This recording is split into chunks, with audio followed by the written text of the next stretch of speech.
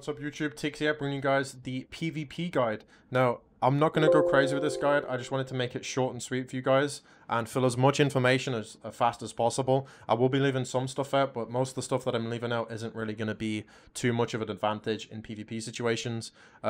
Most of the stuff I've included in the video are going to be like diverse for every single map. And yeah, that's pretty much it. Hope you guys enjoyed the video, and I would really appreciate if you would smash the like button, subscribe, turn on notifications, and come check me out on twitch.tv/TigzB.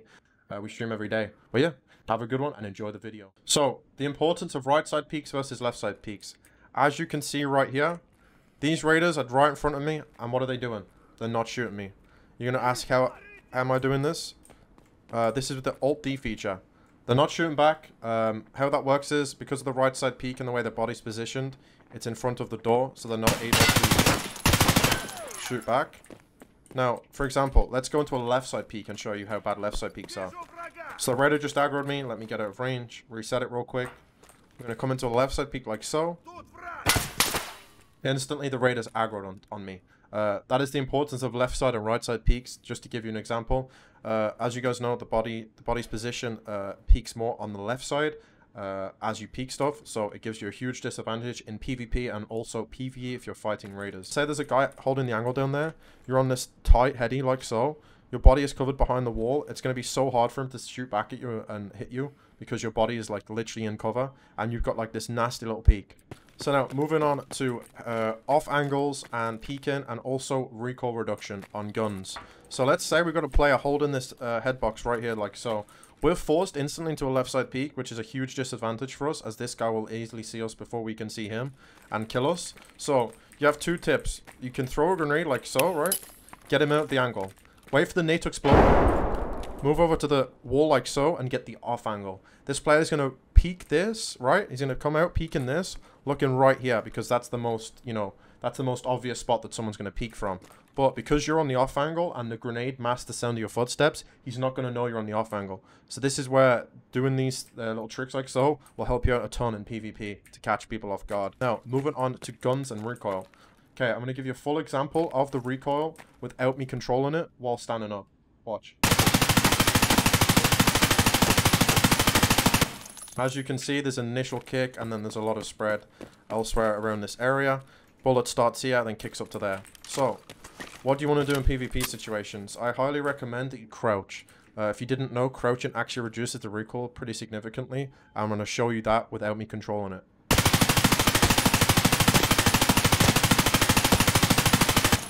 As you can see, the spread is so much tighter. The recoil doesn't jump as much. As you can see, it's almost half of what it was standing up, which is huge. So I highly recommend you do this in PvP, as this will help you out and also make it easier to kill targets. So, how to correctly peek. I'm going to try and keep this as quick as possible. So, let's say we've got a guy inside Violet, right? There's a guy in Violet. He's holding the angle. He's using the Alt-D feature to lean perfectly like so. He's got his body covered behind the wall. He's on a nasty heady. It's going to be really hard for you to shoot him. So, how do you peek this correctly, you're going to ask? So, the typical player would walk up to this door like this, open it. The guy in Violet would beam, pre-fire after the door opens and kill you, right? You're not going to be able to react on that. It's too much time. So, the correct way you should peek this is by using the free look feature, which is a great feature, by the way. I highly recommend you learn how to use this. This is a huge tool for information, and it can save your life a lot. So, you know there's a guy in Violet. You open the door, run across, like so. You get the information on him. Obviously, if you keep distance, it's going to make it harder for him to hit you, so I highly recommend you do that. Once you've got the information, you can do two things. You can run across like this, get on the right side peak, and do that, which is the Alt-E feature. It's a very fast peak. It's one of the fastest peaks in the game. Unfortunately, with the way the servers work, sometimes people won't see you doing this, so you can kill them super fast before they even see you. Or you can do this instead. Low jiggle peek with a quick shot. This is very, very good. It's really hard for the player on the other side to see you and shoot back. Or you can just do the standard play. You know, the choice is yours, but always make sure you're on the right side peak, as right side peak advantage is huge in this game. Now, if we're trying to do that from the left hand side, as you can see, our body is more exposed to the player. So before we even get a chance to see him, he's going to see our legs peeking, as you can see. So before we even see him, look, he can see our legs, right? So it's easier for him to pre-fire and get the shots off. That's the importance of right side peeking in this game and left side peeking. So Thing to note, right side peek only, never left side peek. Eventually BSG is going to add shoulder swapping, which is going to be nice for left side peeks. Now you have another choice if you don't want to do the run across, as a good player is going to read your movements like this. He's going to read it and start pre-firing. You can do this instead. You can go backwards and forward once and sprint jump.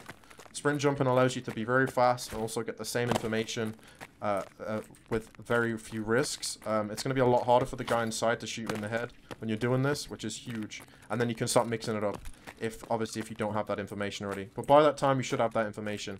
That's how to peek correctly. There's different ways. Like I said, you got Alt-E, you got jiggle peeking, and you've got full-blown wide swinging with a lean. The choice is yours. Now, another thing I will teach you as well, I don't do this too much anymore. Let's say there's a guy holding this angle and you haven't got space to run across like this and get the information. You can do this jiggle peeking. There is a fast way to do it right now. As you can see, this is the fastest way to jiggle peek. You have to learn it. I used to be very good at jiggle peeking, but I don't really do it anymore because the meta's changed in Tarkov. But basically how it works is you use the lean feature while also strafing with A and D. And it is very hard for the player to shoot back at you. On his screen, he'll just see your head peeking out. Very, very strong feature. You can't do this on a left side peek, unfortunately. But this is also another great way to get information. Okay, so let's put ourselves in a situation, right? We've got a guy right here. He's in a weird angle. I can't get the headshot I'm in. I can only shoot him in the thorax. What do I do in this situation? So, if you hold C and then scroll wheel downwards, you can actually adjust the position of your character's posture from standing up, and you can also go back down to crouch. This will allow you to line up these nice little crack shots, which can be super advantageous in certain situations. As you can see now, I'm at a good angle to hit those headshots. I can also go up and get more of a downwards look, which is really, really nice. So the trick to doing that is hold C and scroll wheel. Useful tool. Make sure you take advantage of this in PvP. Now, another thing, on your guns, make sure you start using lasers. Now, you can use the infrared laser, which is this one. It doesn't actually give away your position, and it does give you hipfire accuracy, like so. But hipfire actually got nerfed this wipe silently. As you can see, it's not as consistent as it used to be anymore. It strays a lot. So I recommend you using like a red laser or a green laser so you can actually see your bullets. The sway isn't as bad on the red lasers and the green lasers as the infrared laser, so I highly recommend you use this. In situations where you should use the infrared lasers is in close range. Let's say there's a guy up here like so. We're going to wide swing it and pre-fire him. This is going to save us some time on the ADS, and it can also help out if this guy decides to move. If this guy decides to move into our scope and gets like on the very corner of the hollow, we're going to lose vision, and it's going to make it a lot harder to hit those headies. So I highly recommend when you come out corners close range, use hipfire. It's super, super advantageous in PvP, and I highly, highly recommend you use that. Now, moving on to PvP tips and tricks. So, first of all, let's say you're in a situation, okay? We've got a guy in this bathroom. He's camping back here. He's messed you up. You're super hurt. You need to heal. As you can see, my legs are damaged. And you're out here holding the angle. He knows that you're hurt, and he's going to push out if you don't hold the angle, right? So, what can you do? You can fall back, right? Get a better position. He's obviously going to chase you down if he knows you're hurt. You can do this. So, this is what you can do, right? So, he knows you're hurt. You need to heal up, but you don't want to give away that you're healing. So what you can do is you can press the heal button and start spamming voice lines like so. We got a rat here, damn it. And this will make it so the guy that you were fighting won't actually be able to heal your healing animation. The voice speaking is so loud that it will cancel out the animation of the noise when you're healing, which can be a huge PvP advantage in a lot of situations. And this also applies for reloading magazines, etc, etc. Another thing to note as well, you can actually animation cancel by doing this and then putting the magazine back in, so you don't have to go through the animation of like reloading and making the sound. If you want to check your fire mode without giving away your position, as you can hear, it makes sound when I change, right? People can also hear the sound. What you can do is you can press L. In the inspect animation, it won't make any sound if you change in the fire rate or the fire mode, as you can see. Which is a very, very useful tip, which I highly recommend you use. Okay, now, another thing. Grenades. Grenades are very broken in this game, and in this video, it will definitely expose how broken they are, as not many people explain how they work. So, let's put ourselves in a situation real quick. We know there's a guy inside red. He's holding the angle back here like that. What we're going to do is we're going to throw a grenade to get him to move, like so. Then throw a nade again. the explosion of that nade is going to mask the sound of that grenade hitting the floor. So the player that's back here obviously sees the first grenade, pulls back, and he's not going to hear the second grenade drop. He's only going to see it because of the sound of the first grenade. If PvPers do this, it's a cheesy tactic, and I wish it wasn't a thing, but unfortunately the way the game works, it is a thing, and it probably will never get changed. Now there is another thing you can take advantage of with this as well. So let's say we throw a grenade. We're going to wait for the sound cue, and I'll explain what happens, okay? So throw the nade. It's going to explode.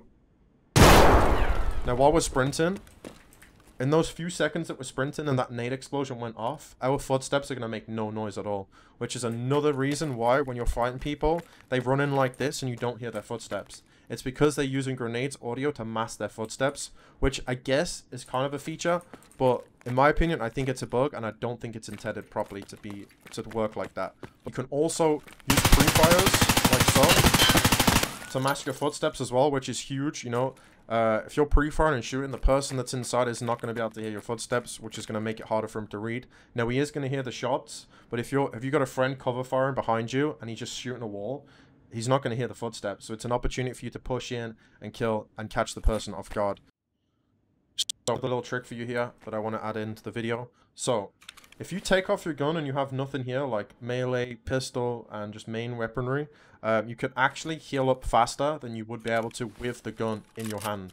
And I'll give you an example of how that works. And I'll also show you how to animation cancel. And this applies with all meds like Grizzlies and Saluas and IFAKs and stuff like that. So what you want to pay attention to is the bottom right of the screen. As you can see, the healing comes up straight away. As soon as you see that healing, all you want to do is press left click. If you press left click, it will cancel the animation, but also apply the heal. So as soon as you see the heal come up at the bottom, press left click, it'll cancel it. You've got the heal in, and you save the extra 2 seconds of the animation that would continue if you just left it there. That is how to animation cancel. Now, like I said, if you take off a gun and put it in your backpack, you can actually heal up your limbs faster if they're all damaged, because there's no gun to pull back out of the holster and do the animation. So that is also a little tip and trick if you want to save some time in PvP situations. I take full advantage of this when I fight players too. So now moving on to the ammo segment of the PvP guide. I'm going to try and make this as quick as possible, so I'm not going to include traded prices and stuff like that. I'm just going to give you approximations of the prices based on the current flea market. We are on patch 12.11, so these are the rounds that I recommend. I will be leaving rounds out, as you can see, but this is just purely my opinion on the rounds that I think you should use. So, 2 choices. MIAP was added in last wipe. It's found in raid only. You can pick it up for 1,500 to 2,000 rubles a round. Comes with 58 penetration. Very, very good against Altins and tier 6 armor. The choice is yours. I recommend it, but I wouldn't fill all your magazines with this ammo. I'd bring like 1 magazine extra just in case. Now moving on to BP, which is the most common round of this wipe.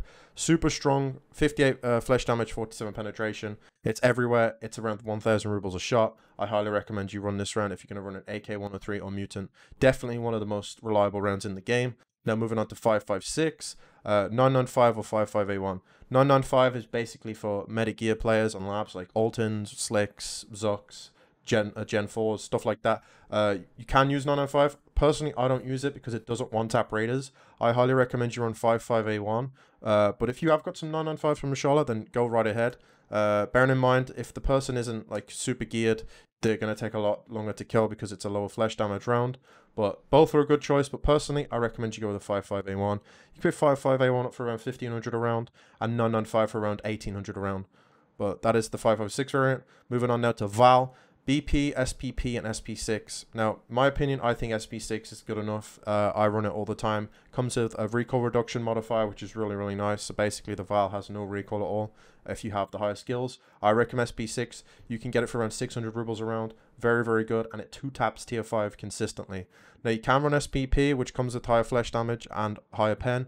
But it also comes with more recoil, which I'm not a fan of. The choice is yours. And as you can see, we've got BP as well, which is just overkill with penetration. But you can also run this. But in my opinion, I would just go for SP6 if you want to keep it cheaper. But the choice is there. BP and SPP are definitely very good rounds. Now moving on to M61 and 993 and M62. So I'm not going to include 993 because this is more of a sniper round. I highly recommend you don't use this, as this does come with a recoil modifier that makes the recoil worse, and the ammo's around 3k bullet sometimes. as it's found rate only. You can use it, but I don't recommend it. I would just go straight for M61 if you're looking for penetration. 2-tap slicks, very, very strong. Obviously, it does come with the recoil modifier as well, which makes it a little bit hard to handle with the MDR.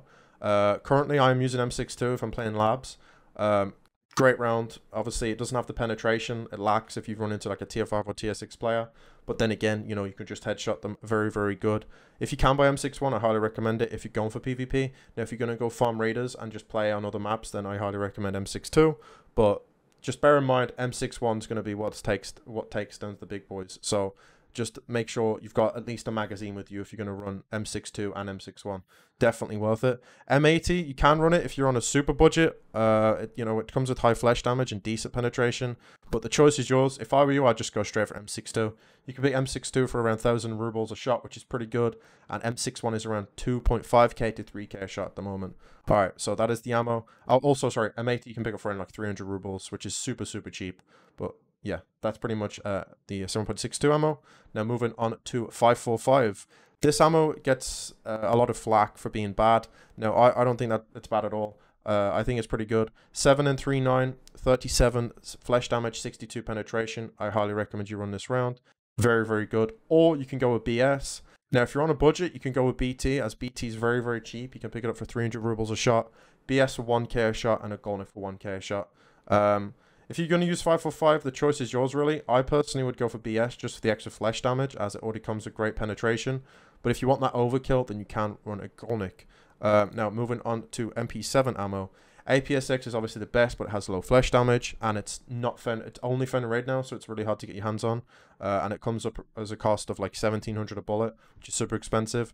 Personally, I've been running subsonic because it reduces recoil by 22 on the MP7, which is really nice for headshotting people. As you can see, it's only got 36 penetration, but it has 45 damage. So that means you can one-tap raiders in the head, which is really, really nice.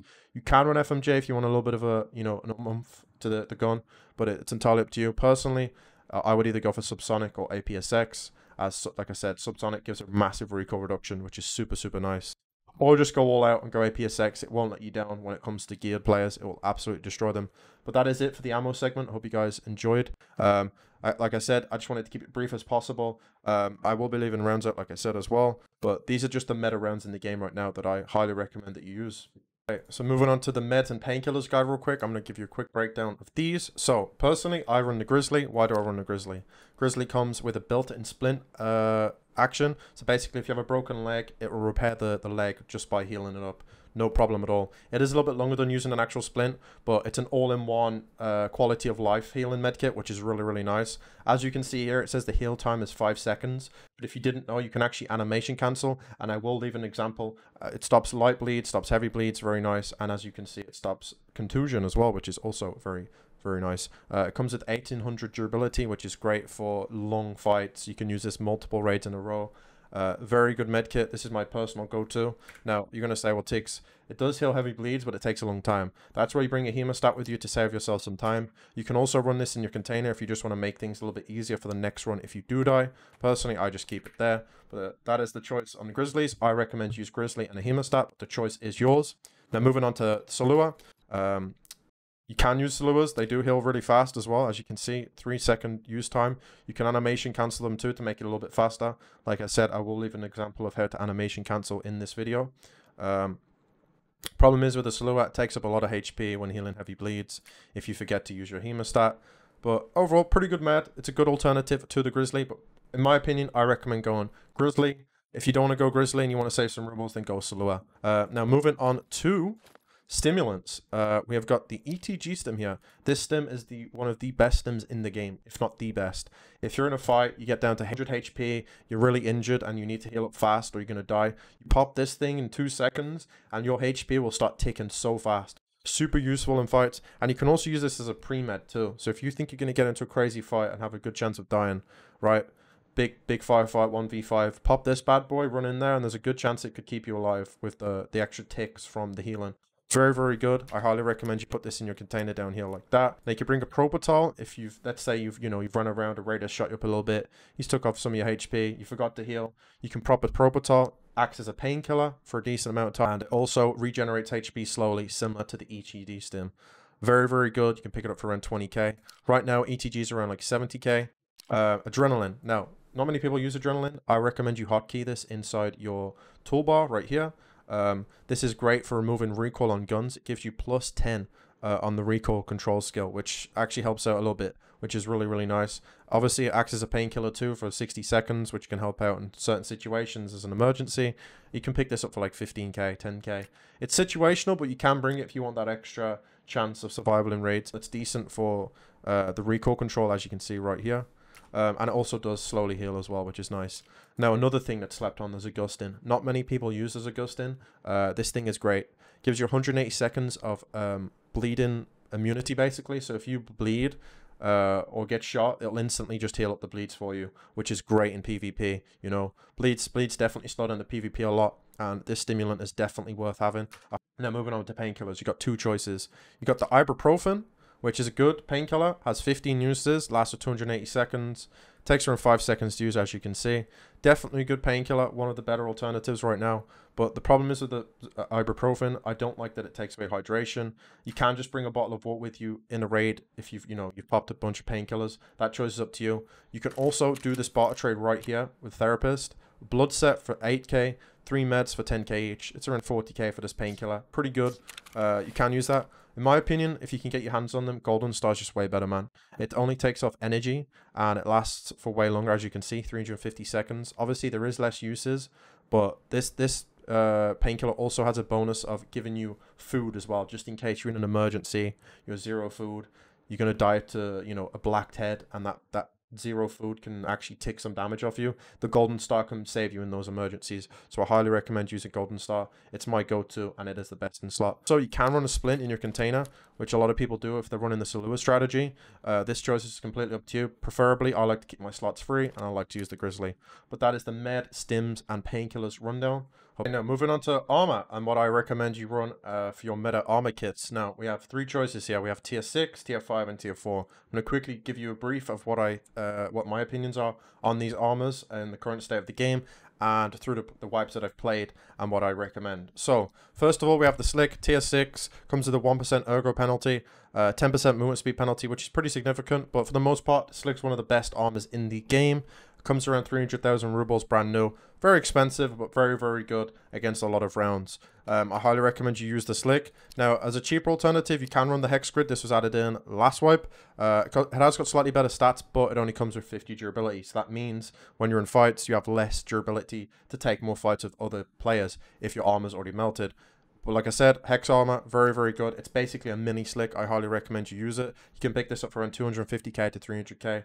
Now we got the Zuk. Zuk is a very good armor. Problem is the repair quality is really bad. You can only really get like 2 runs out of this. If you say that you go in a raid, it gets destroyed, you repair it. You can do it like 1 or 2 more times, but other than that, you're going to have to replace it straight after. But there's another thing to the Zuk that's why it's really good. It comes with stomach protection, which is great against shotguns, especially if you're playing maps like Factory. So I highly recommend you use the Zuk, as it is a tier 6. And it does come with some decent stats as well. And you can pick this up for around like 230k, 240k brand new, which is really, really good. Now you have the Tequila armor, which was added in this wipe. Tequila's armor, tier 6, as you can see, thorax only protection, same as the Slick and the Hex Grid. Which is nice in certain situations. It's definitely a PvP armor. This armor you're only going to be using if you're going to be running at players. Very, very strong. Repairs decently. Obviously, the slots is the issue. It doesn't have many slots, so you can't really run a Grizzly in here. But it's definitely a good PvP armor if that's your thing and you just want to run at players. Highly recommend it if that is your goal. Now, moving on to tier 5 armor. I'm going to quickly give you my opinion on tier 5 armor in this game.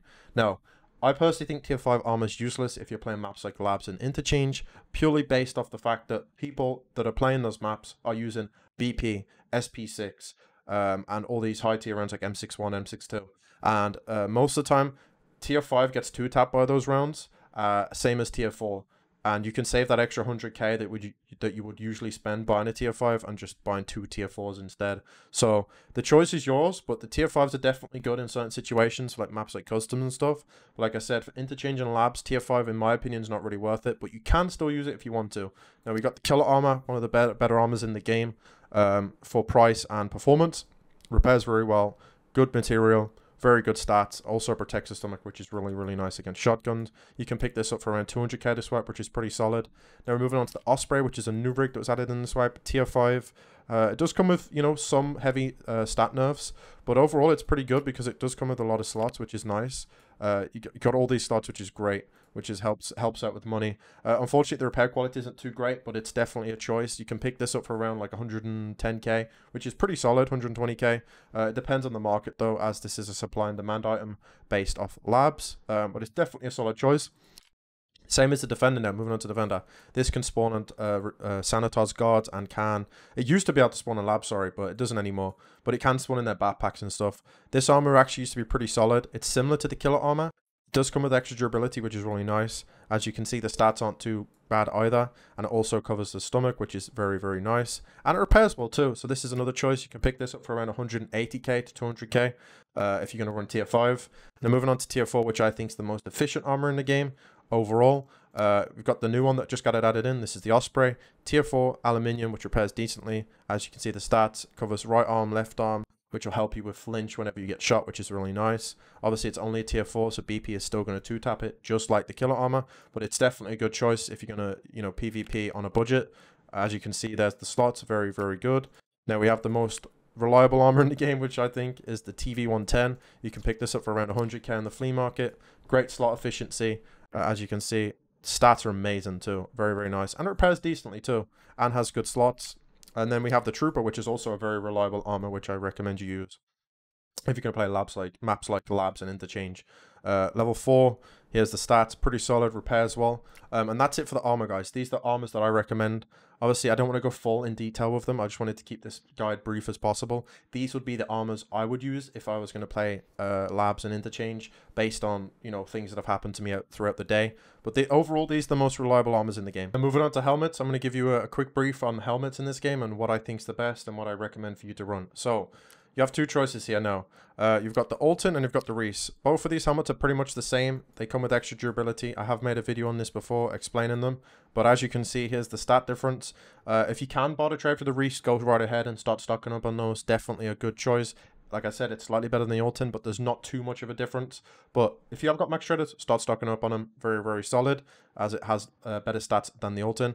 Very cheap also. And then you also have the Alton over here, which is basically the same as the Reese. They both do the same thing. Tier 5, they protect the same areas, and they come at a decent price. Now, you have a 50-50 chance to block a BP bullet on an Alton, which is pretty good, I'd say, if you're playing Labs and Interchange. So if someone's got that, you know, line of sight on you with a mutant and they hit you in the head, there is a 50% chance that you could live. So I definitely recommend this. And it's also great against 5.56 if you're playing Labs and stuff and you run into those players. And it can also block M62s and M80s really, really well too. So those are your two choices with the Altons. I highly recommend either of these if you want to, you know, go for the full protection method. So definitely try those out. Now, you can go for the Tequila, which is basically a better Alton. The only drawback is you don't have back of head protection, but if you're PvPing correctly, you shouldn't need back of head protection. As you can see, it comes with high ricochet chance, tier 5, repairs extremely well, very good stats. And also a little secret with this helmet, it doesn't actually have bullet holes on them when they get shot in the face, which is really nice if you survive, unlike the Alton. And also, if you wear a cap or a fleece with this, it can also increase your sound in raid, which is super, super huge. I highly recommend this armor if you're running strictly for PvP, and Reese for like PvP and PvE to help against raiders and stuff.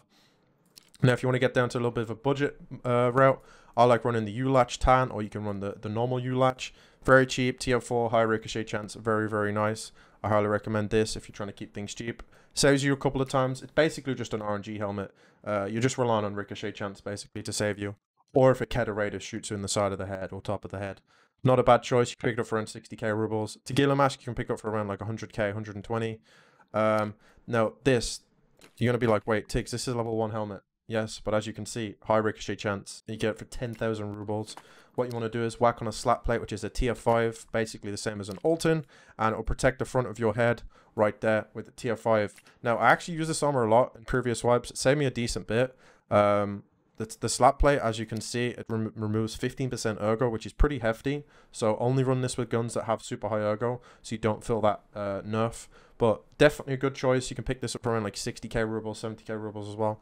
Very, very solid. If you want to have, obviously, a headset with you as well, because you can run these with headsets, which is pretty good.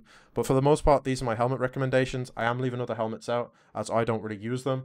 I know some of them are good, but I won't include them in this guide